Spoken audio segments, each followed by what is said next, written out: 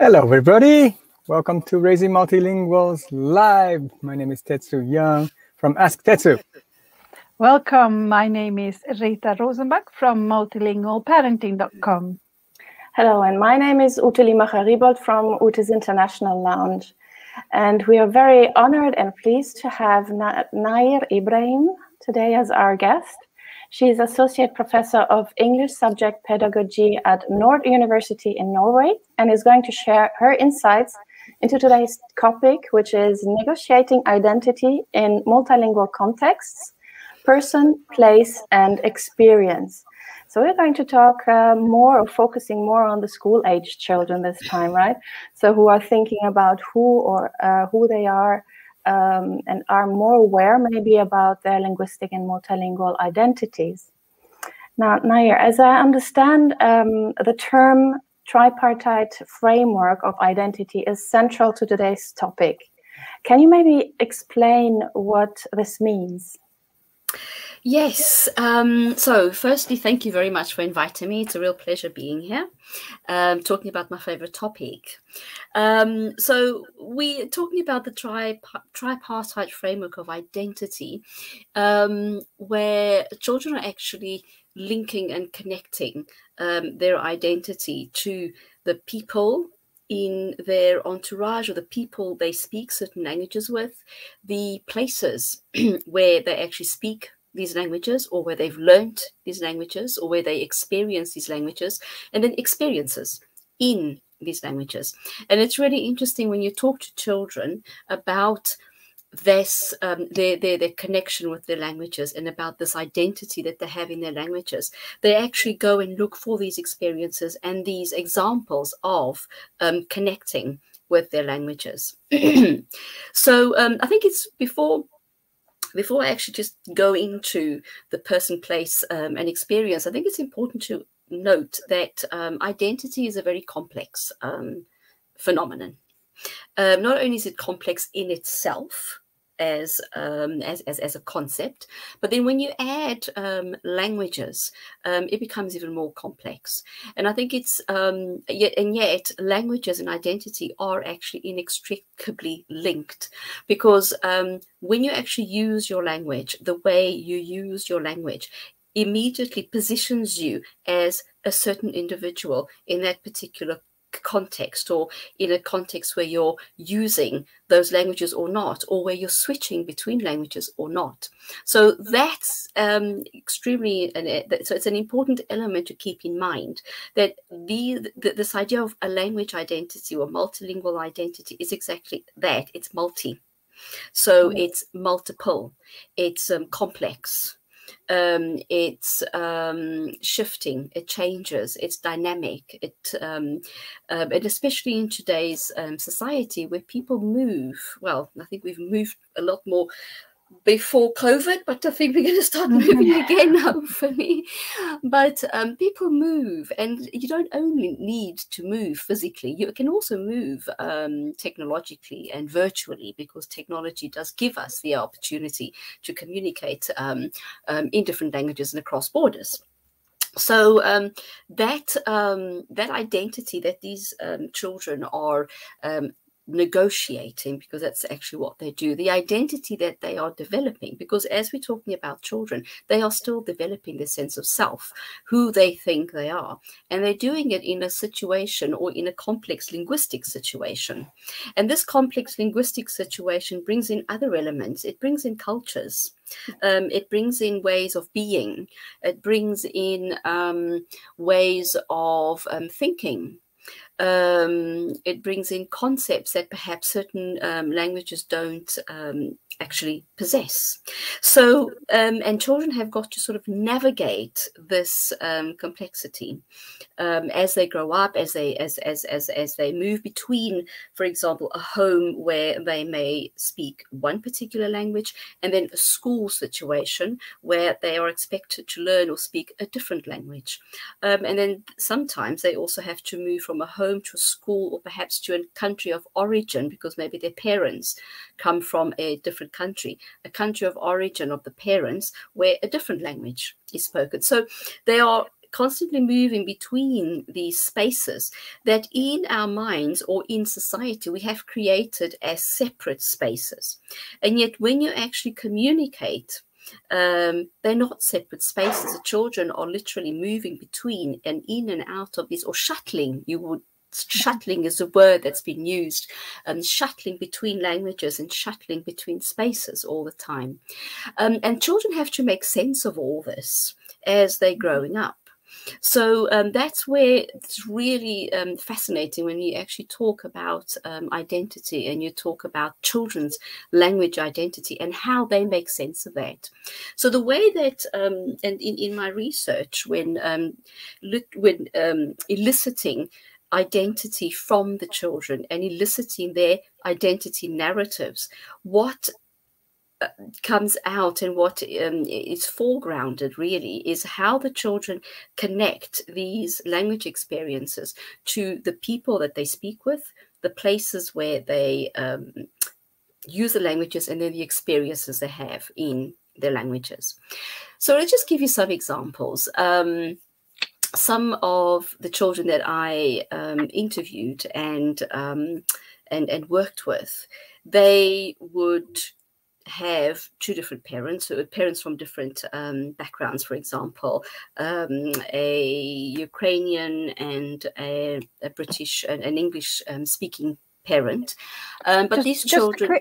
Just a quick question. How old were the children? So the children in this particular study were aged 5 to 17. So it was actually quite a range. Okay. It was actually quite interesting to see that range as well. But this particular example is from an 11-year-old, a 12-year-old. And being connecting, so he would connect his language identity, first of all, to the multilingual space in his home. So that was already a multilingual identity because there were different languages being spoken in the home. But then he had he was living in France, so there was the French language as well. Now, even though he would actually, in the interview, he would say that, well, I'm not French. So in that case, he was actually focusing and identifying his background or his history, so his language history, his cultural history. Mum from the UK and dad from Ukraine. French doesn't actually exist in that particular context, yet he's living in a French context. So when he, then at a later stage in the interview, when he was explaining that he didn't really like it when he was in the metro and he was speaking English to his mum, and so someone, a French speaker, would come up to him and try and speak English with him. And he would say, oh, he's speaking bad English, but I really don't like it when they do that. Why do they want to come and speak English to me? Because I can speak French. So I turn around to them and I tell them, oui, mais je suis français, je parle français. I can speak French. So it's a sort of a contradiction. First of all, he's saying, I'm not French. And then in this particular context, he's trying to be French. He's trying to position himself as a French speaker. So that is the complexity of multilingualism, and children are constantly learning and being, of this multilingual identity. They are building this multilingual identity in these contradictory situations. And it sounds contradictory when he says, I'm not French, but I want to be seen as a French speaker. But it isn't, because multilingual identities are exactly that. They are complex. They are contradictory, and then they decenter. I like that. I like the idea of decentering, because even though you identify as a particular from a particular background or as a particular language speaker, you can suddenly, in a different situation, in a different context, position yourself as something completely different. because that's what you need to do in that particular situation. So identities are not fixed. And identities and language identities are certainly not fixed. And language identities are not necessarily linked to a particular geographical space either. So the child may say, I speak English, French, and Spanish, but English may not be connected, especially English today, because English is spoken all over the world. English may not be connected to what we like to call an English-speaking country. And what are those English-speaking countries? English can be connected to a person or to an experience. So in this case, perhaps not to a space. And we had this really wonderful example of a 10-year-old. He was actually French, Spanish, and English speaker. And he was trying to explain his English identity, even though he had a Spanish mum and a French dad. And he brought in, so I had actually asked children as well to bring in objects that for them represented their languages. And this boy, so he's an English, Spanish, French speaker, brought in a sort of an Arab-looking figurine and a camel. And he said, these are the objects that represent English. And of course, I was a bit confused. I said, okay, so how does this work? Because you do not associate camels and an Arab figurine with English, do you? You're expecting like fish and chips or the Queen. But when you actually get the children to explain or give you that identity narrative, because identity is about storytelling, isn't it? It's about telling your story. And this particular boy explained that he learned English in a kindergarten in Dubai. He's never lived in an English-speaking country. He was it was an international school, and when he was age 3, parents were living in Dubai, and that's how he picked up English. That's where he learned English. And then he continued learning English in other schools in France, but in English-speaking schools in France. So his connection to English, which he identified and which he claimed as an identity. Yes, I am an English speaker. I have an English identity because I speak English and because I have spoken English since I was 3. But this connection to English had nothing to do with what we consider to be an English country or an English-speaking country. It was connected to his experience of learning English in that particular in a context that was completely non-English. So those so the way children connect and the way children build their multilingual identities does depend on all the different contexts that they live in, and also the people that they use their languages with. And I just want to give one example of people, and that's actually a personal anecdote. It's actually a personal example from with my son. So I have a multilingual background myself, and so does my son. He just had no choice, but he was like thrown into loads of languages. So I have Portuguese background, born in South Africa. And my son was actually born in Portugal, and he learned to speak Portuguese really well. There was the first 5 years, but I spoke to him in English all the time. He would answer in Portuguese all the time. And I know there will be parents out there who are thinking, oh my gosh, yes, that is actually my situation. What do I do? Well, I wasn't quite sure how to make him speak English to me. So as in a Portuguese context, I wanted him to learn English. And I tried loads of different strategies, and they didn't work. He just looked at me. He knew I could speak Portuguese. So so our relationship was exactly that. My speaking to him in English and him replying in Portuguese. And we were always having normal conversations, perfectly normal conversations, which people around me must have thought, what is going on there? So we then moved to France, and I suddenly realized that English was still in his life because we spoke English at home. Portuguese wasn't at all, because now we were not in a Portuguese context, no grandparents, no family. So I thought, maybe I'll speak Portuguese to him a little bit, so he doesn't forget his Portuguese, because he developed his Portuguese so well in Portugal. It'd be so sad to let it go. And so I remember he was actually playing on the ground. He was 5 years old, playing with his little cars on the floor in the lounge. And I turned around to him, spoke Portuguese.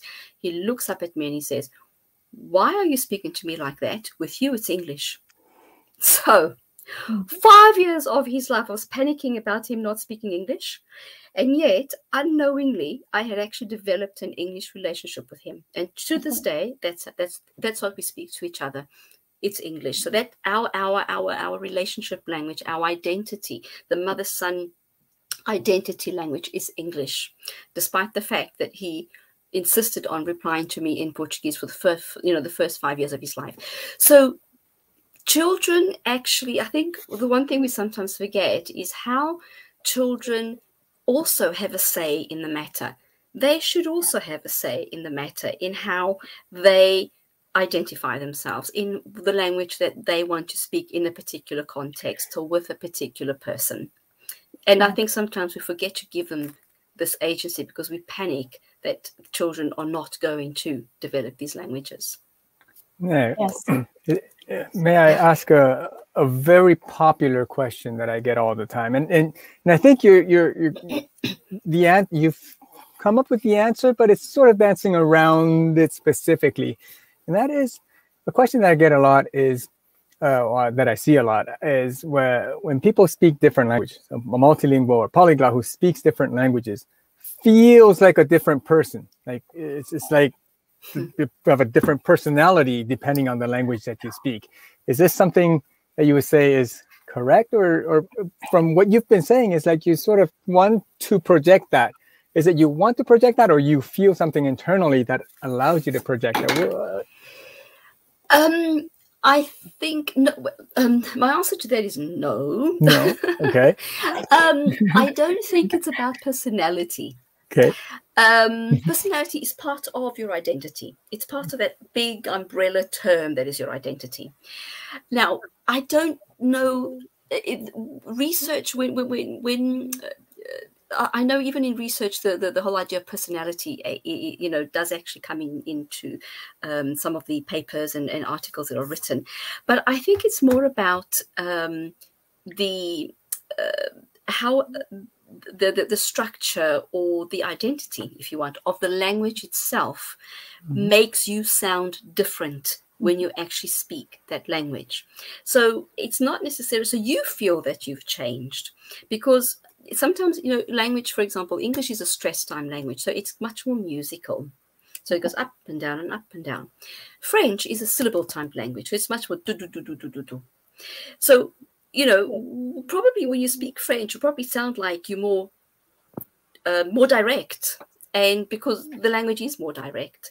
English isn't as direct. English has "oh, would you mind, please?" It's got all those ways of asking, like before you actually get to the end of this question, if you said, "I don't know how many modal verbs," to say, "Oh, can you please do this?" And other languages are much more direct. So it's also the structure of the language itself will probably make you sound different, because you're expected to use certain structures in certain languages, and then in the other languages you don't. So I think I wouldn't say it's your personality that changes, but the way you sound, perhaps the attitude that may change. The culture related to that language as well. That you adapt to adapt to the culture the language of which you're speaking. There's one other thing I wanted to.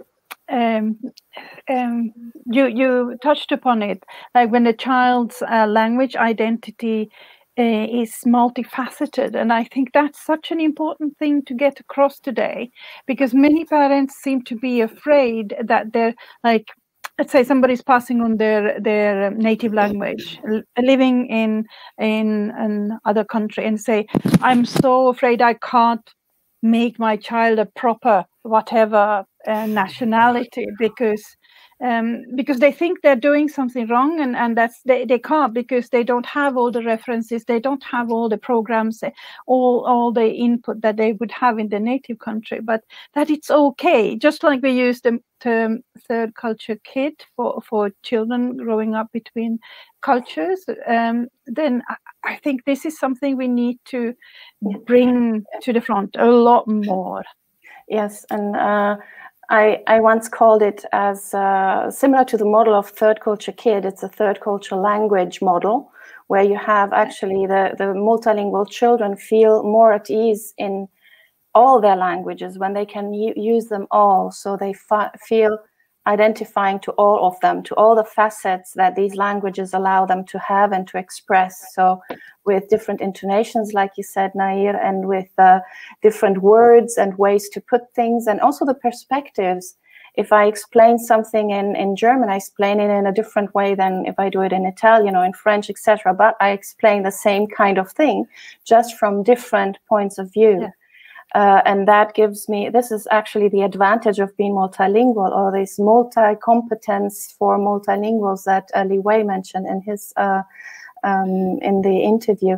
I would like to just mention that Heather, thank you, Heather, for your comment. So interesting, that's a great point about not forgetting to listen to what our children want. And I think this is a very important point, because when we are raising the children, we, at the beginning at least, at some point, maybe we might change, because we realize that they have much more say than we initially think or assume, that they have a say from quite early on, actually, because of their reactions to how we speak with them and how they respond. And then we adjust or we adapt our different languages, or how you did with your son. You wanted to introduce Portuguese at some point. And yes, and we don't raise them as mirrors of ourselves. No. That we have to remember that children are individuals in their own right, with their own Yes, absolutely. So, I think just one other, I think in terms of children choosing, and children, when they choose, they actually know what they're doing. I mean, I had this other situation where actually it was the same boy, the one who brought the camel and the Arab figurine as an example of his English. I remember his mum was very surprised when I interviewed the mum that he hadn't actually told any of his friends in the French school that he spoke Spanish, because he had a Spanish dad. Didn't tell it, no, Spanish mum, French dad. Didn't tell anyone in the school. So when she went to pick him up one day, the parents were surprised, or his friends were surprised. Oh, you have a Spanish mum. You didn't say anything. And he basically turns around and says, but why would I? It's a kind of, but I'm in a French context, French school, I can speak French, everything's French, I can function. Why am I going to bring Spanish into it? So sometimes children have this choice. So in this particular case, this child was foregrounding his French identity. I'm in France. I'm absolutely fine being French in this particular context. I don't need to be anything else. Yes, and this reminds me of discussions that we have about third culture kids as well. So when you move to a new place and you it's not really hiding. We adults, we might interpret this as hiding part of your heritage, languages, or cultures, but actually it is for them maybe more wanting to belong to the others and not seem different from all the rest of their friends. So everyone is speaking French. So, okay, yes, we speak also Spanish at home, but what is important in that particular setting, and you were mentioning this place that might be at that moment, or the people that this child was with, were the determining factor to prefer being the French person, or being recognized as a French speaker. And like you said before, it can shift, and it shifts not only within these three, the place, person, and experience, but also across time, right? And yes, it changes constantly. I know it from my experience, but and sometimes children are just pragmatic, because, like you said, Nayr, that this is a French school, so I speak French. So what do you mean? Why should I bring Spanish into it? Because it doesn't belong here. It's not. They're just like when parents are unhappy when the child is not answering in the right language, whatever that is. That is them being pragmatic. So yeah, this is what I can do. This is what you understand. Why should I speak anything else? It's nothing against the language. It's just makes sense to them. Mm-hmm. Yeah, and I think sometimes children are also trying to work out this multilingual identity, and we forget that it's a process. So that, you know, developing this multilingual identity, it doesn't just happen just simply because you were born into 3 languages. It's a process. And sometimes I think, for example, the example of my son, I think he was just trying to work out, okay, what is all these languages? He was fine with them. He wasn't anti-English when I was speaking to him in English. He just didn't use the English language. But you know, and then eventually he became quite comfortable with it. He's very comfortable with it right now. And children actually develop into adults. I mean, the teenage years may become complicated again, because once again, it is an important time for children to belong. For teenagers, they have to belong to the group.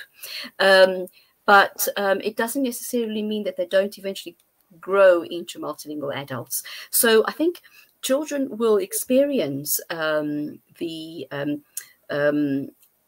they will perhaps hear comments that are not necessarily positive about this being multilingual. Sometimes they're not negative comments, they're just comments of people who don't understand what being multilingual is. And they may, as you say, hide that identity, or just maybe not hide it, but just, well, this isn't relevant here, so I'm not going to use it here. But I think what we need to also understand is that children do have, and from a very young age, they learn how to do that. They learn how to foreground a particular identity in a particular context with a particular person from a very young age. And they know, you know, yeah, go on. Yeah, I think that schools also have a very important part to play here, because if a school if it's like monolingual, this is the school language, everybody speaks this, or if we have a teacher who acknowledges and appreciates everything, the independent of language, that speaking more than one language is a good thing. So that the teacher's attitudes will definitely have an impact on how willing the child is to come forward with these different language identities. What do you think? Yes, I also think that education is still very monolingual. Not in reality, because I think what's happening is that our classrooms are becoming very multilingual and quite diverse in terms of the number of children with different languages and different backgrounds. But the education system itself, is still quite monolingual. Yep. And we still expect children, if they don't know, you may have a child who speaks 3 languages, who is able to move between these 3 languages and cultures, who knows how to manage the situation. And yet, because he's in a country where he's learning his 4th language, and because that's the one language he doesn't know, suddenly he's a child who doesn't know language. And yet he's capable of speaking 3 languages. This child is already a competent multilingual individual who is able to manage his 3 languages and 3 cultures, and yet he's in a position where all of this is completely hidden away and just not recognized and not acknowledged. That has an impact on how the child sees himself, yes, and that has an impact on the child's sense of self and his identity. Now, when there is support at home, and when the parents are positive about that, that multilingual identity, and the discussion around, okay, don't worry, you already speak 3 languages, let's go and talk to the teacher, or let's go and see how we can solve this situation so that it doesn't become too negative. The child is actually able to step back and look at the whole situation objectively, and not allow that to affect his building of his multilingual identity. But it does require the support of adults. And also the communication with adults. I don't think we talk enough to our children about their languages and the language identity. We just think it just happens organically. We should talk about it with them. Yes, and I would like to come back to this discussion. I know, Rita, you wanted to direct the the interview towards what the schools can do, but I would like to stay at home, yeah, because when we have a certain situation with different languages at home, and there is a question, what can parents who raise their children to speak a rarer language or one that is less spoken or less represented in the community, ensure that children take pride in the language and identity with it? So this is actually what parents can do if, for example, one of their languages is maybe not taught at school, for example, or is not recognized as a prestigious or as important language as the others in the community. How can they help their children with that?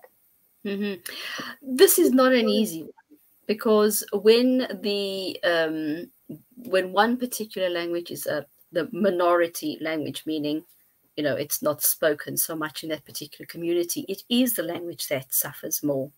And it is the language that the child sometimes asks himself or herself, why do I need this? I think we need to remember that language is about communication. We learn a language because we need to communicate. Children become multilingual because maybe they have a French dad, an English mom, they're living in Italy, so they need all those languages. So they actually feel that they need all those languages. So one of the things that really does help is, how do we communicate to the child that they need that language? And let's not undermine the intelligence of children. They are not, they are very said, really, it's like, you know, with my son in English, I was trying to speak English to him, but he says, really, I know you speak Portuguese, so what's the point of my, you know, going to all this trouble of speaking, you know, bothering to speak this language when I know you speak Portuguese? So children are quite intelligent. The one thing I did actually with, this is just a personal thing with my son, was actually just talk to him and say, look, this is my language. English is really important to me. I really like my language. So if you don't mind, I'll keep speaking it. And he was like, yeah, whatever. So, so sometimes you need to have this conversation with children, and also, you know, show children, this is my identity, and, you know, this is important to me. Another thing I would recommend, if it is at all possible, I know sometimes it's very difficult to find literature, picture books in the different languages. And there are now, you know, especially when you talk about with younger children, where you could actually use, you know, just read to them in that language without necessarily, you know, with pictures. Pictures help understanding, they support understanding. So that could be one way of doing it. Also, songs, chants from that particular culture. Is it possible? Is there something on the internet that you can use at home? And then it becomes, the other thing that is important is, how normal is this language in the home? I mean, is it something that happens in the home, or is it something that you're bringing in? Oh dear, go and speak that language because otherwise, you know, you're going to forget it. That's not normal communication. That's like homework kind of thing. So how can we integrate it into the normal life of a family, so it's not something that just comes in from the outside and then leaves again? Yes. Suddenly. Yes, so that it's a language that is valued and fostered in a very natural way at home as well. And I wanted to add something, because you mentioned the picture books and the songs for younger children. It's also finding some songs for teenagers, for example, in the heritage language that is then maybe for teenagers more appealing, and these kind of raps. And so we're very very nice for my children to let them have this approach to the culture that, well, is far away from where we are living now. But I would like to redirect now to what actually schools can do, or how can education create a space where languages are maintained and identities of multilinguals are shaped in a healthy and in a harmonious way. Yeah, as I mentioned, I think education is still quite monolingual. Things are changing slowly, but teacher education needs to catch up with the multilingual turn, as we call it, and because very often we place teachers in situations where but I don't know how to do this. I've got like all these children who speak all these languages. What am I supposed to do? I speak one language. I'm not going to bother with the others. And without training and education in the area of multilingualism, in the area of integrating plurilingual practices, it is very difficult for teachers to do it. However, we can at least recognize and make visible the multilingualism that exists in a school context, that multilingualism that exists in a class context. So you're actually creating, once again, we're back to identity. We are creating a multilingual identity in your classroom. So it could be a wall with welcome in all the different languages that the children speak in the school. And the interesting thing is, as soon as you start eliciting and asking the children to tell you about their languages, it's amazing how many languages they find that they want to tell you, oh, I know this language and I know that language and I can speak this language, or I know one word in that language. And they get very excited about showing their teacher and their classmates all the languages they know. So, and I'm using the languages know, I'm not using the languages they speak. Those are two very different things, because when you speak and you read a language, you're talking about proficiency in a language.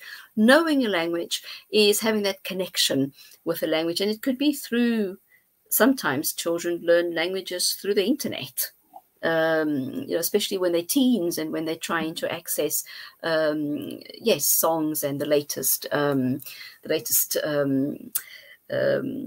songs and groups. So there are those simple activities where just simply valorizing, showing that languages are valued, that your cultures are valued, that can come into the classroom. And that is the first step.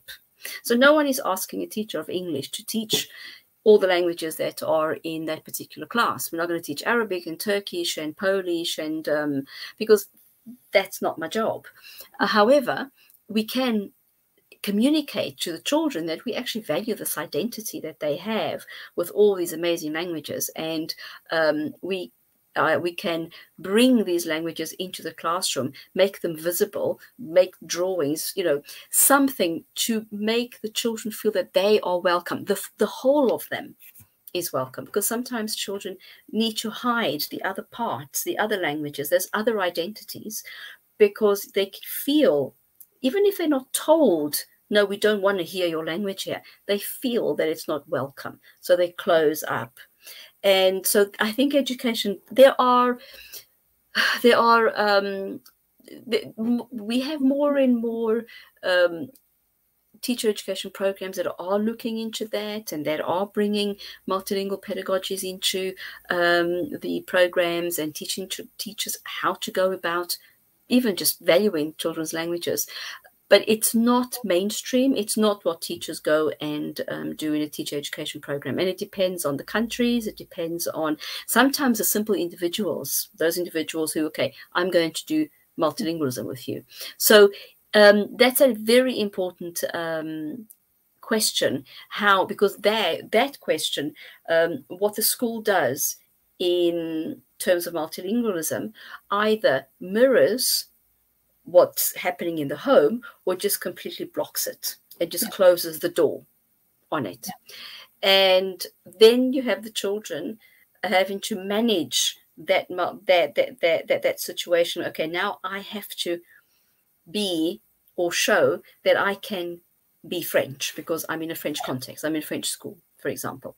And perhaps I'm not 100% perfect in my speaking of French yet, or perhaps I have an accent, because all of those elements identify you as a particular person. The accent, your pronunciation, the way you use language, the words you may choose to use. So you are either positioned as someone who knows or someone who doesn't, or someone who belongs or someone who doesn't belong. And the child is having to manage this and try to figure, how do I position myself so I don't lose my friends, so I make friends in this new context, even though my French isn't 100% perfect. or maybe through something else. Okay, I play football. I'm really good at football. Let's forget the language bit and let's go and play football, and I make friends in that way. So it's that positioning. But I think, yes, education still has a long way to go, I think, in terms of multilingualism. Yes, absolutely. And I was also thinking of those children who are schooled in an additional language and who are speaking their languages that they speak at home, but maybe don't read and write it. And then there might be some activities at school that they feel, again, not adequate because they cannot follow, they cannot read them as well as they should at that age level or that in that class. So there is again then this feeling not belonging, even not to the group of same-speaking children at school who might be able to read and write better than them, maybe because they have lived in that country, but your child hadn't. They can make, you know, these, they understand more about the culture because they have lived there.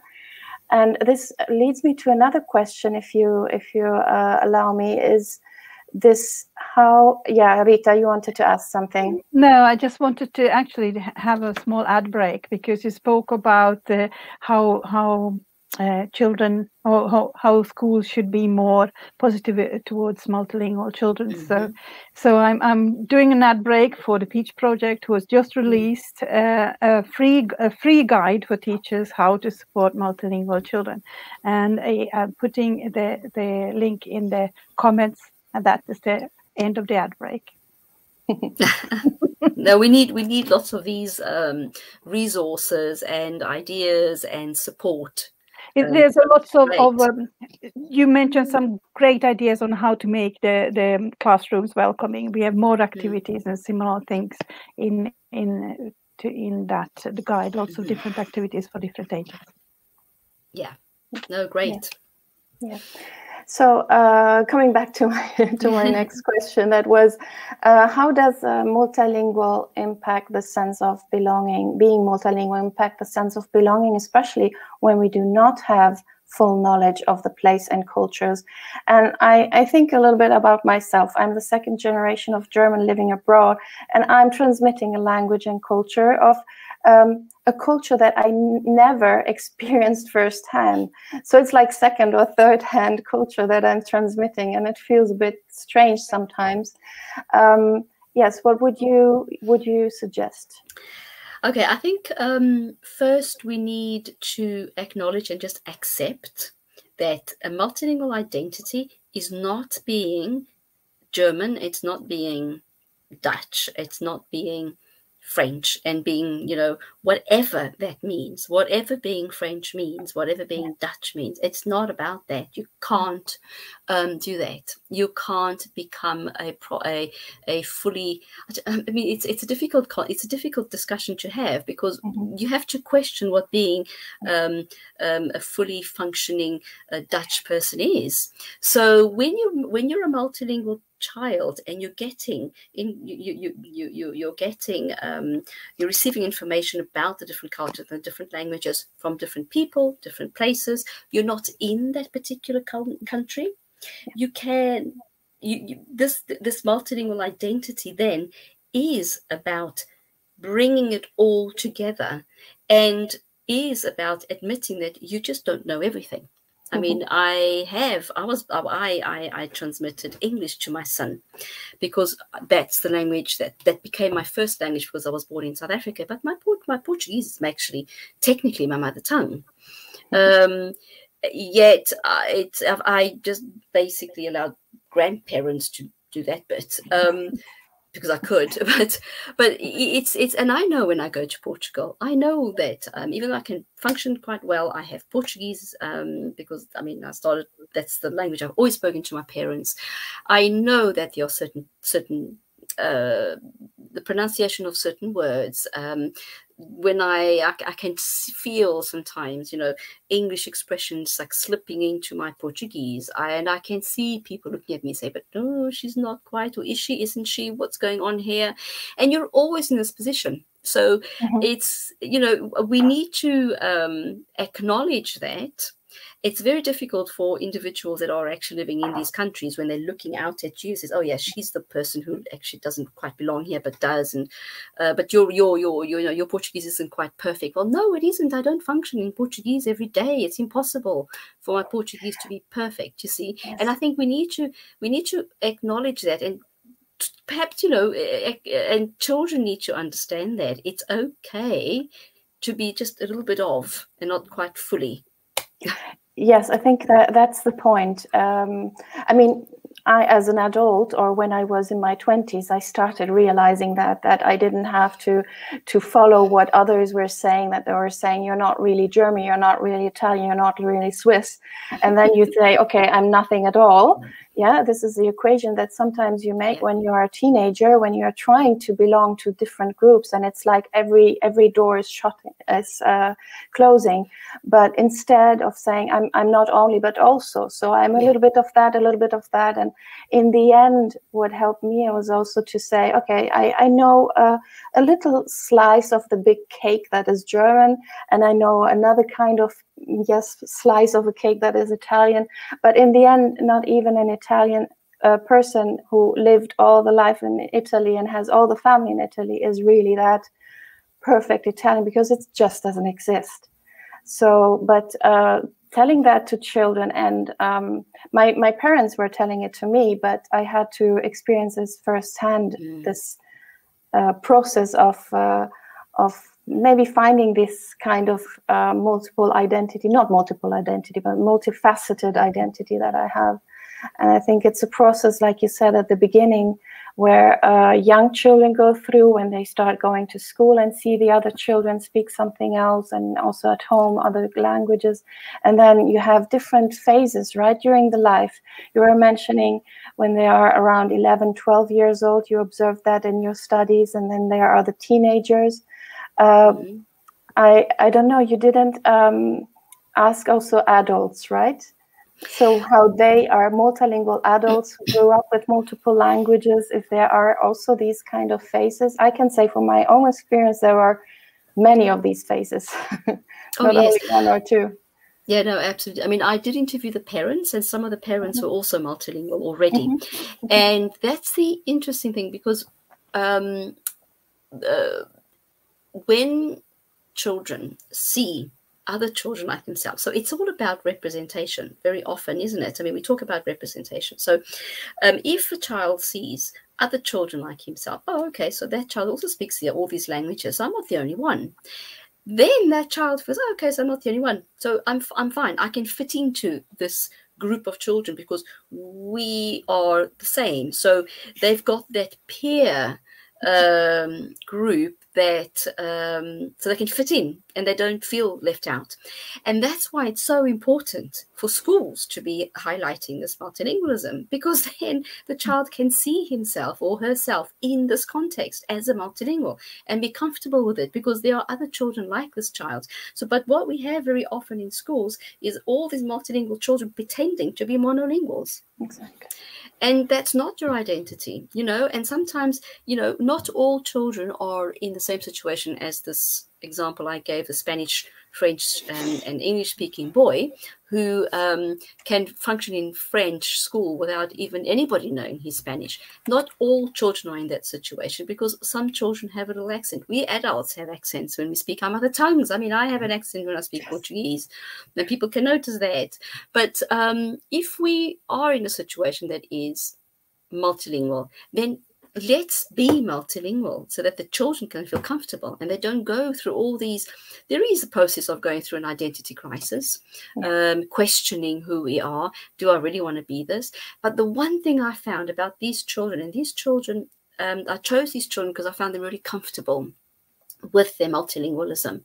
They had not all of them, some of them had multilingual parents, but they also had very negative experiences with their multilingualism, but they were resilient. They were very strong multilinguals in that they were able to hold on to their languages despite all the negativity around them. they had support from the families, and they felt very proud. A lot of what they were saying especially towards the end, I'm really proud that I've got all the languages. I really love my languages. And one boy said, if you were to take one of these languages, it would be like taking a part of your body. Yeah. It was actually physical. That's how he felt. You can't take that away from me. Yeah. So even though the children are going through sometimes hard times with their multilingualism, it's still really important to them. And even though they're hiding it, it's still really part of them, really important to them. So we need to bring it out and we need to make it visible. Yes. And I think what you just said is also, going through the phases, and they might be hiding it, or they might have a reaction like not responding in the target language for a certain amount of time, which I also did. And I know we talked about this in other sessions, but I think the role of the parents in this is fundamental. So if you keep on speaking the language and transmitting all the values and all the nice things about your culture, and you transmit this pride to be Japanese or Chinese, and to speak the language, and to be able to write it, maybe if you have the chance to learn it, then the child has like this solid base upon which to build on. So even if something from outside comes in and rattles everything, and it might tumble down, it won't happen. Yeah. It's a great... Can I just say something? Because you mentioned something really important. You mean maybe they can or cannot write the language. I think that any kind of literacy experience that we can give the children is positive. Even if it's just reading a book in that particular language, they don't necessarily need to learn or be writing the language. But literacy opens loads of doors into a particular culture. It's much more than just being able to speak a language. It's really understanding the culture a lot more than when it just remains at an oral level. And the one thing I found with the children that I worked with is because they could all read and write to different degrees, their different languages. And that sort of cemented that identity. It was kind of the cement that made that identity concrete. Okay, this is who I am. I can read these languages, and through the literacy, the children had access to a completely different culture. They understood the culture.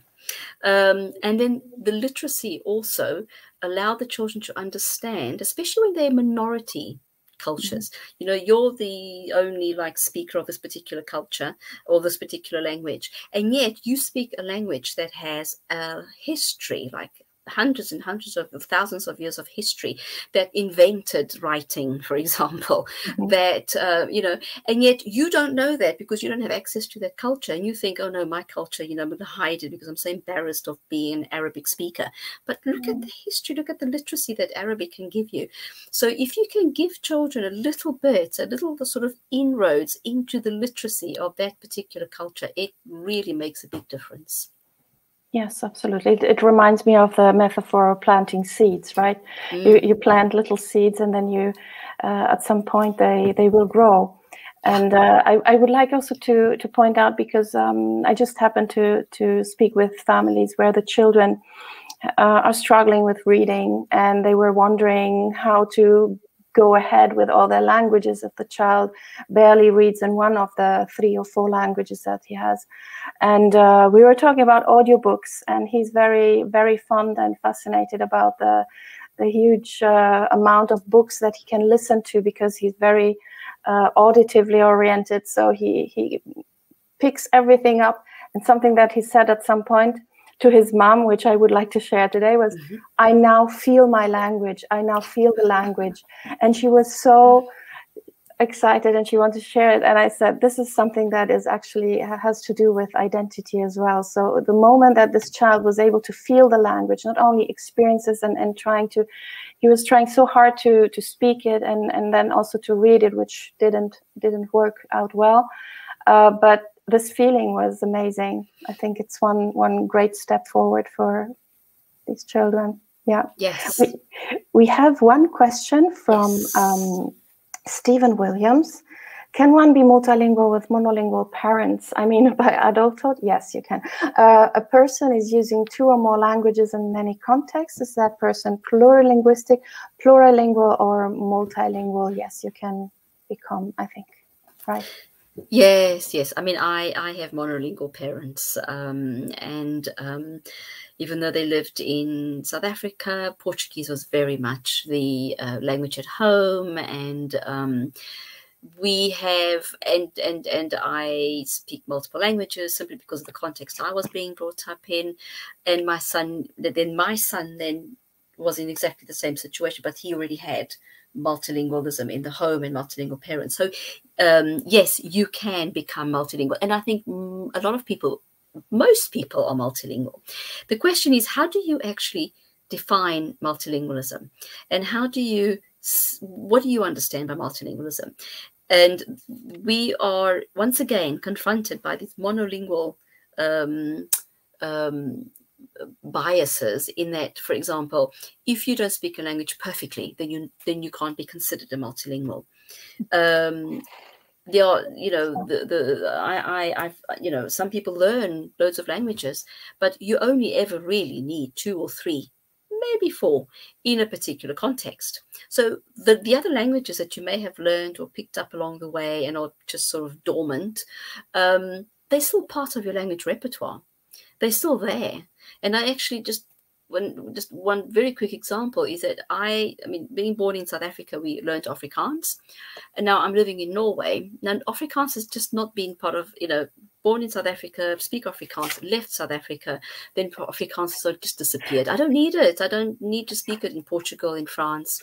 Then I came to Norway, and suddenly Afrikaans is making a comeback, because there are so many words in Norwegian that I'm connecting to Afrikaans that are the same as Afrikaans. I think, oh my God, now I need my Afrikaans to learn Norwegian. And I haven't needed Afrikaans for the last 25 years.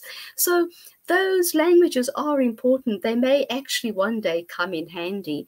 So once again, how do we define ourselves as a multilingual individual? And very often we don't. We don't, even though we may know 4 or 5 languages, but because we don't know those languages perfectly, that word perfectly, we don't consider ourselves to be multilingual. I'm not defining multilingualism from a research perspective or a theoretical perspective. I'm defining multilingualism from a communicative perspective. How many languages can I function in, basically? So that's also an identity. I mean, do you identify as a multilingual individual, or as a speaker of one language and you know all the other languages, just to various degrees?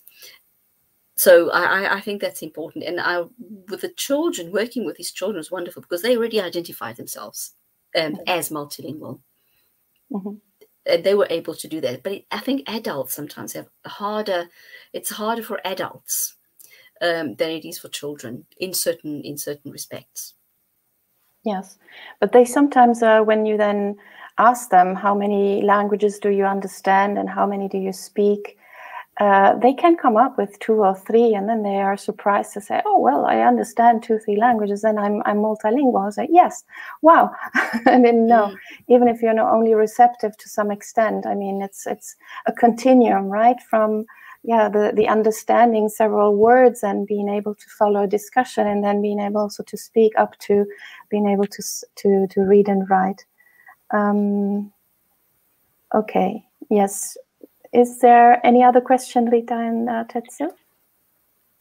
No, I think, again, the time has flew right by.